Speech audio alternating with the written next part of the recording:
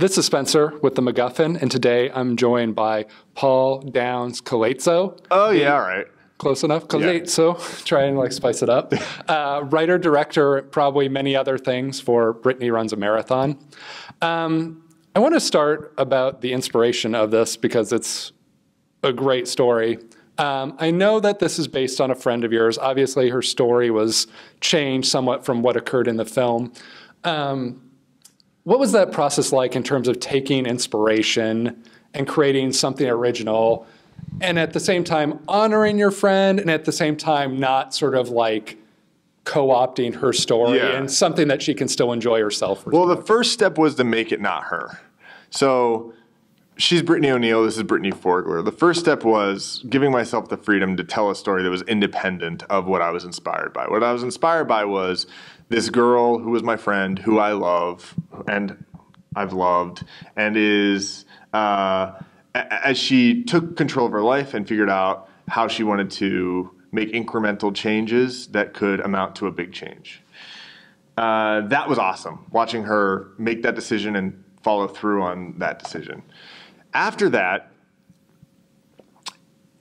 you know, I was living with her at the time, so there was nuance and pathos that was just from, that I could take inspiration from just by being near her while she was going through this. Sure, yeah. It was a funny, fun process, a sad process, a traumatic process, an inspirational process, a surprising process.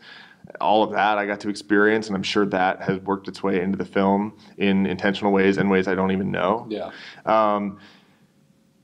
But also, you know, what ended up happening was I outlined the film before a lot of it happened in real life, and then as she was living her life, things that I had already outlined happened.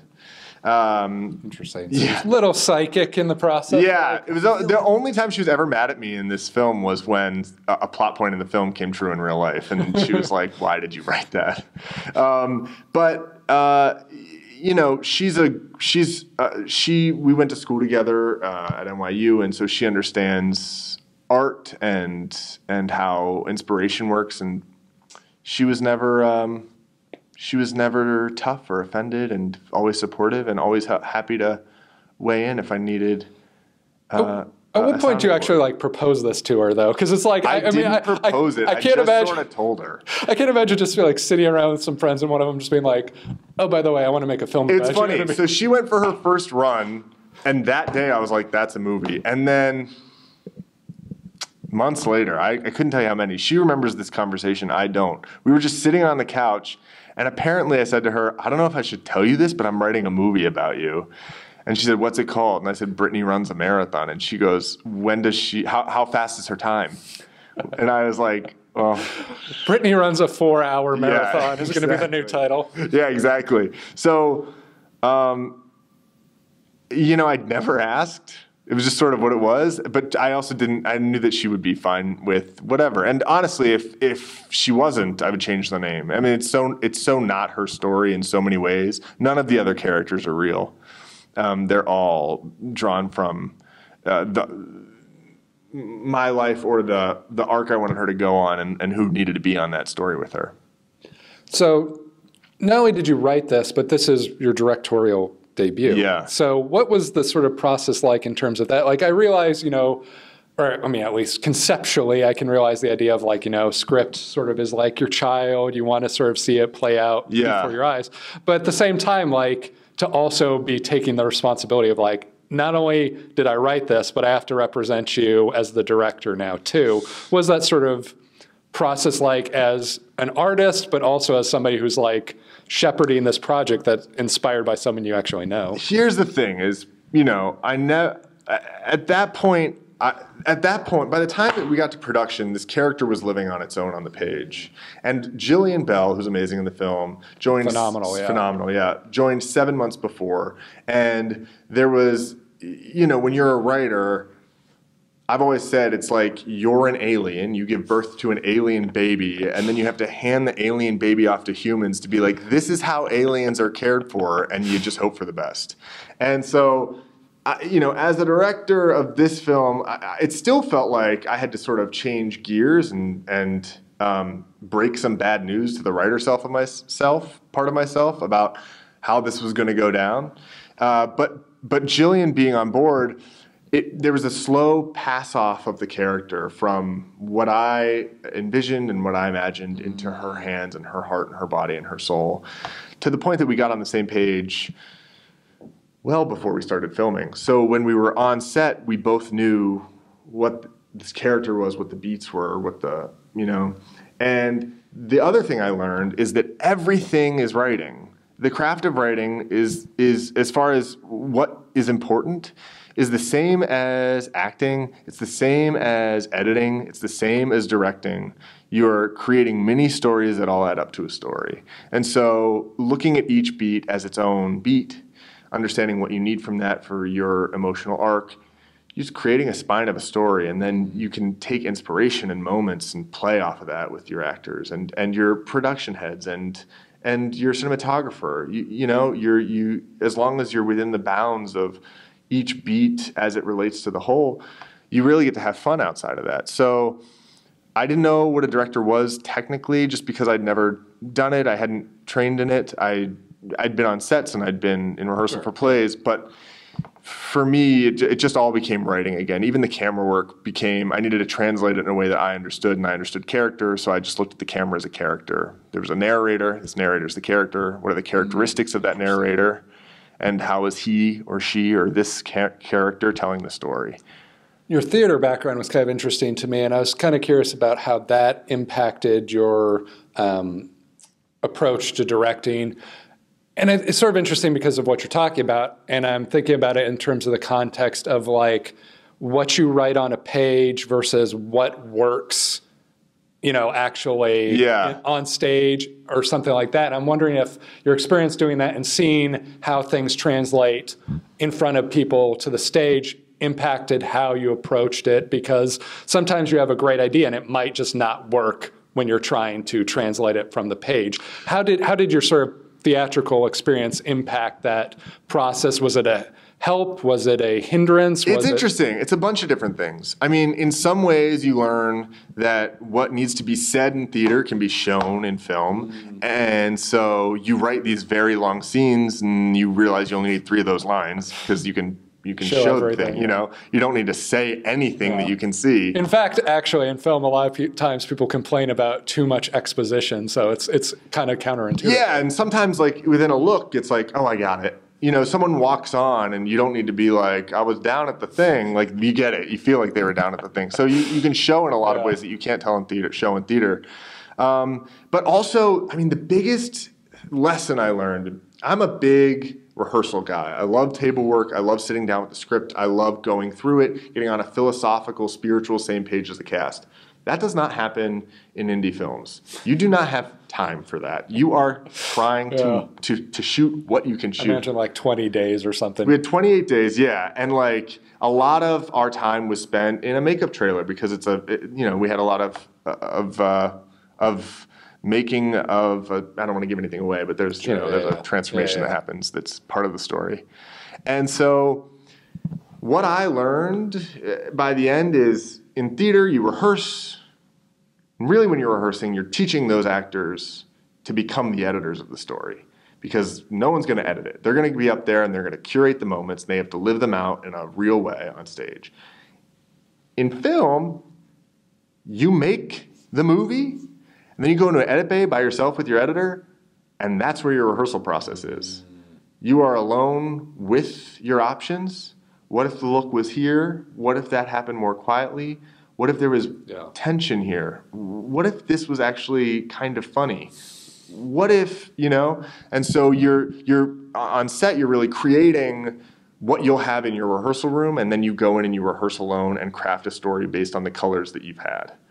The colors you've made. Yeah, I kind of think of it as sort of like 3 phases of actual storytelling. There's the writer who actually creates the original script. Yeah. There's the director who gets whatever they can, and then the editor who creates a story from whatever was gotten. Yeah, so it's exactly. And you're sort of responsible for all 3 phases, which 100%. And what's interesting was this is a character story. It all happens within her heart and soul. She's the antagonist and she's the protagonist. Am I too close to the mic? No, you're good. We're perfect. Yeah. She's the antagonist and she's the protagonist. And so a lot of that comes from, well, what is she feeling in this moment? What's the look? What's the attitude? What's the tone? What are we communicating in her words? What are we choosing to leave silent? And, you know, you're telling a story that's based on one woman's performance. And in that performance, she's having scenes with herself. Well, it was funny. We were talking about the press person outside, and she was giving me a quote, which I'm going to paraphrase, and you can tell me if it's accurate or not, that you wanted it to sort of feel like, to begin with, you say, I know that girl. Then you say, I am that girl, Yeah. and then you want to be that girl. Yeah, if I try hard enough, I can be that girl. And that's sort of where I want to go with this in terms of like, how do you, at least, I mean, I guess it is applicable to all the phases, but how do you sort of approach telling that story such that, you know, you balance that line of like, okay, this person's not like unsympathetic because they're so whiny, or it's too down and not funny, or like, how do you sort, because this is a kind of tough tightrope to walk, because it is comedic, delicate, and at the same time it is a nice, uplifting story, and there's a lot of emotion and stuff like that. So it could easily skew into any one of these directions, and yet you have to sort of try and maintain that throughout. So it's two-part, the answer. One is, because the tension is really about a woman with herself, every frame matters. There's no, you know, there wasn't a lot of like, when you get into the collaboration process, oh, I'll let that one go to win that one. It's like, no. We have to tell this very specific story, because one false beat is going to throw the whole thing off. And that dovetails into the other part of this, which is, once you've seen with this character, we start with the funny sidekick, the, you know, hot mess, best friend, who we love to laugh at, right? Who we're trained to laugh at. In movies, you go and this is the person that's going to, and we start with her as that. As soon as you start to see vulnerability in terms of her relationship to her humor, you no longer have that kind of humor as a tool anymore, because that humor now equals pain to the audience. So it's about finding where you've let the audience into the next deeper level, and then finding your next style of humor that's adjacent or an extension of what you've been doing, but layered. So by the end, really, Brittany is not the funny one by the end of the film, which is why there are all these great characters around her who get to have moments of comedy. Because what we've done is, by really 10 minutes in, you start to understand that there's a lot of pain in this girl. And she's still funny as you go on, but as she starts to take herself more seriously and she refuses to make a joke of herself, she also loses a bit of humor, which is part of the tension of the film. She loses herself a little bit. And so as you peel back the layers of this onion, you have to understand what you're looking at now. And what was working will no longer work. So you have to create what will work. How much of this whole thing is contingent on the process of casting Jillian Bell?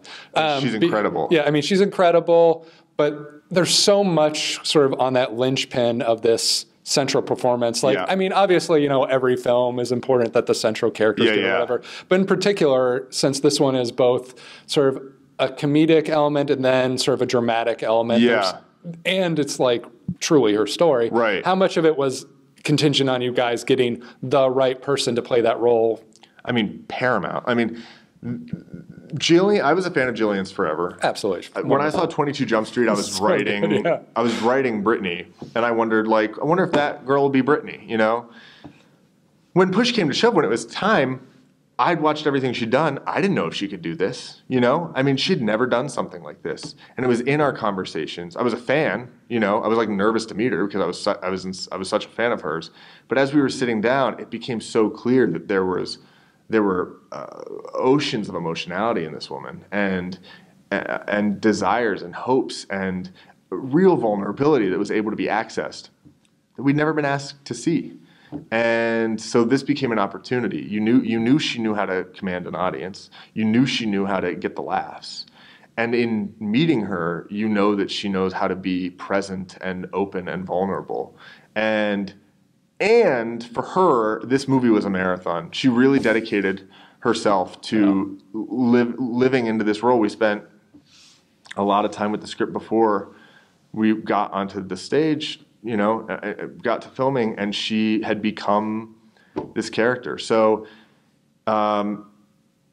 we were like incredibly lucky to have her, incredibly lucky for her hard work, and also the movie wouldn't be what it is without her. Let me posit a brief theory for you, and you let me know if you think this is actually applicable to the situation. I've always thought that comedic actors are good transitioning to drama because of their understanding of timing. And how much do you think like her understanding, like I need to hit this beat, I need to do this thing, was able to help her make that transition from somebody who was a fantastic comedic actress to somebody who clearly is also a fantastic dramatic actress? I think you're right. More than that, I think the reason comedic actors,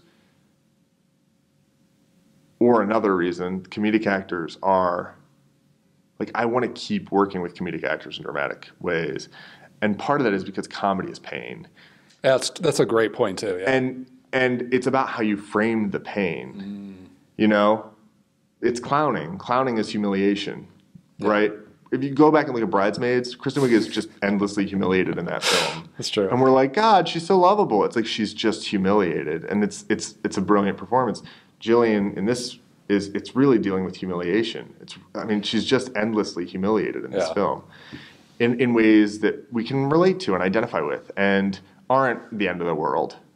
But humiliation is vulnerability, and so I think for comedic actors, bringing the pain to the surface and showing the pain in a different way, not saving the pain with a look, not saving the pain with something that feels a little wacky, might break our hearts a little bit.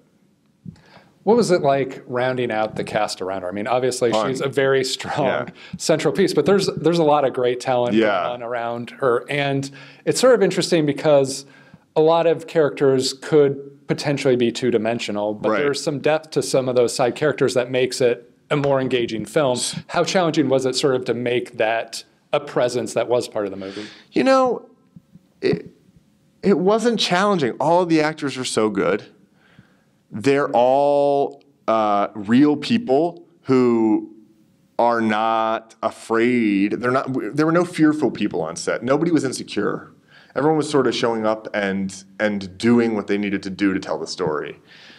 Part of the concept with Brittany was always take this girl that's this icon and then shift this character that's an archetype and then shift how we're looking at her, dimensionalize her, give her a hero's journey, give her respect and dignity and all this stuff that this kind of character normally doesn't get.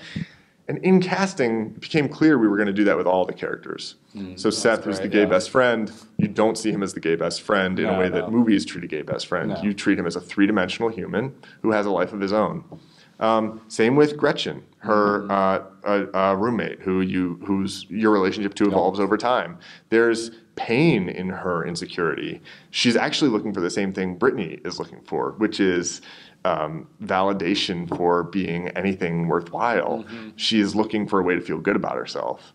And so taking the girl who at the start of the film is vapid and a jerk. Obsessed with social media. Yeah, and understanding in just her looks in that fight in the bathroom where she's coming from and what she needs, and that she's, she has these two lines throughout where it's like, sort of like, is that stupid of me? There's these little cracks of her actual, we don't treat them as jokes. They're actual there's like a vulnerability. look between them when they're like fighting in the bathroom, and you can see like she gets it, but then she's like, I can't accept this. So it's initially like just that snap back. Yeah. Sort of like, in that bathroom scene, to your other point, there were lines. She had lines about her childhood. Gretchen did. She had lines about her past. And you just looked at Alice Lee's face and you thought, oh, I see. Yeah. I get it. Need this, I know everything. I don't need to talk. That's awesome. Yeah. So the film is Brittany Runs a Marathon. Yeah. It's been purchased by Amazon. Yep. It's screening here at SIFF, but it's being released in August. August 23rd. Awesome. In select theaters, but then a platform release. So it'll probably be it'll go wider as it goes on. Awesome. Well, congratulations on the film. Thanks, it was a very pleasant surprise, and I wish you the best of luck, and I can't wait to see what you do next. Thank you. Awesome. Thanks so much. T-1000 can't stop me. I'm on fire tonight. Magneto can't stop me. I'm on fire tonight. Even Zod can't stop me. I'm on fire tonight. It's tight. Don't even try to bite the side of style. Mr. Spock can't stop me. I'm on fire tonight. The Wrath of Khan can't stop me. I'm on fire tonight. The Borg can't stop me. I'm on fire tonight. Because I've got space game and it feels alright.